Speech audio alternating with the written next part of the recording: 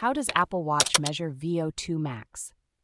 Have you ever wondered how your Apple Watch can estimate your VO2 max, a key indicator of your cardio fitness? Let's break it down. To start, VO2 max is the maximum amount of oxygen your body can use during intense exercise, and it's a great way to measure your overall physical health. The Apple Watch uses a combination of advanced sensors and clever algorithms to estimate this value. When you wear your Apple Watch, it tracks several important metrics. During activities like outdoor walk, outdoor run, or hiking, the watch uses its heart and motion sensors to gather data. It measures your heart rate, which is a strong indicator of how hard your heart is working, and combines this with data on your speed and metabolic responses. To get an accurate estimate, the Apple Watch also considers personal details you provided when setting it up, such as your age, sex, weight, and height.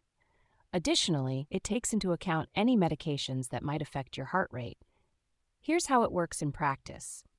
When you go for a walk, run, or hike that lasts at least 20 minutes using the workout app, the Apple Watch starts tracking your heart rate and movement. It doesn't need you to push yourself to the maximum.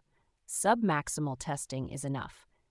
This means you can get a good estimate without having to run as hard as you can. For the best results, make sure your Apple Watch is fitted correctly against your wrist bone and wear it continuously, including during sleep and other activities, for at least 24 hours before your workout. This helps the watch get a better understanding of your resting heart rate and other passive measurements. You can check your VO2 max estimates in the Health app on your iPhone or iPad. Just open the app, tap the Browse tab, then select Heart and Cardio Fitness.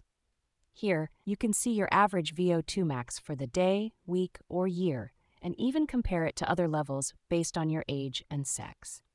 While the Apple Watch does a great job estimating VO2 max, it's not perfect.